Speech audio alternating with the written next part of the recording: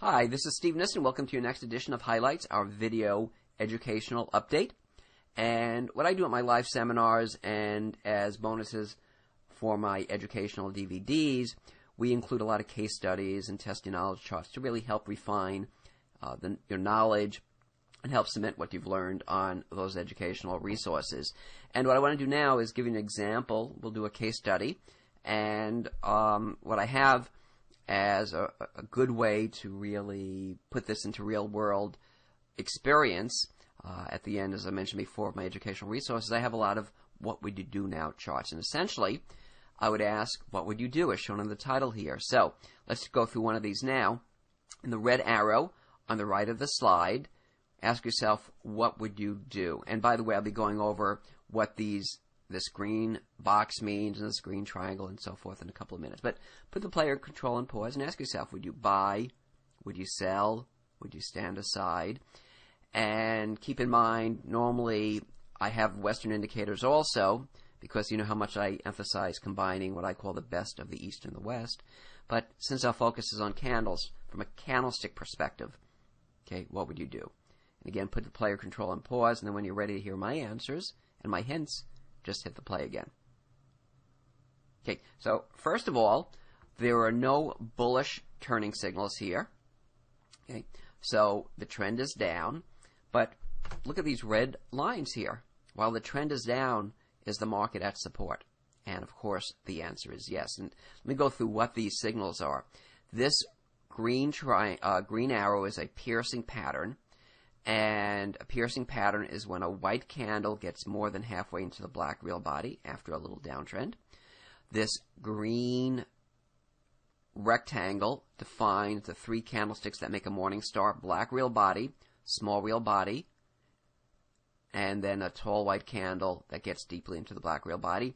And this green triangle represents a bullish engulfing pattern, a white candle wrapping around a black real body. And by the way, this is and you'll notice all the patterns I talked about are up here: Nison Morning Star, bullish engulfing, and piercing pattern. Okay, this is part of my candlestick scanning software, and it's not officially released yet. For those who do want to be on the first alert, you can contact Paul, and I'll get back to the slide in a couple of minutes, but you can contact Paul at candlecharts.com and ask him to place you on the NCF, that stands for Nison Candlestick Finder, and you'll be able to do exactly what I've done in this slide here. It'll highlight my most important candlestick signals. But anyway, let me get back to what we're talking about. So, although the market is trending down, the market's at support. So, do you sell? Do you sell short? And I think the answer to that is no. Okay, although there are no bullish turning signals, a la the candles, the market's at support. Why would you sell at support? Okay, one option maybe is if you're already short. You could think about lightening up or cover some shorts. I wouldn't go long again because there's no bullish reversal signals. Now, let me give you a little hint about we've seen why we wouldn't sell short. Okay? How about going long here? Okay? And as I mentioned before, I personally would not do that because there's no bullish candlestick signals. Now, one of my favorite Western charting techniques, and I alluded to the fact that Western tools are important, what I call the best of the East and the West, is change of polarity.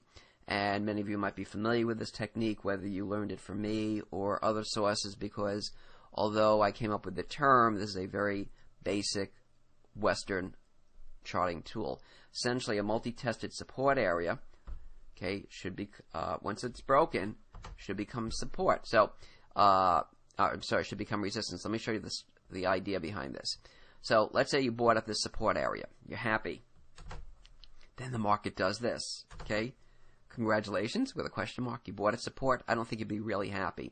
So, what happens is the buyers at the prior support area, once the market rallies, okay, that old support should become resistance. So, with that in mind, let's go back to the prior slide. So we're at this juncture here.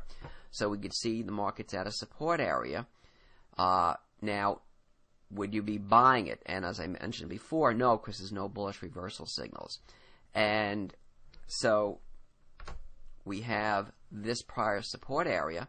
So even if the market did rally from here, okay, what should become resistance? And remember the change of polarity. Old support becomes new resistance. And look at what happened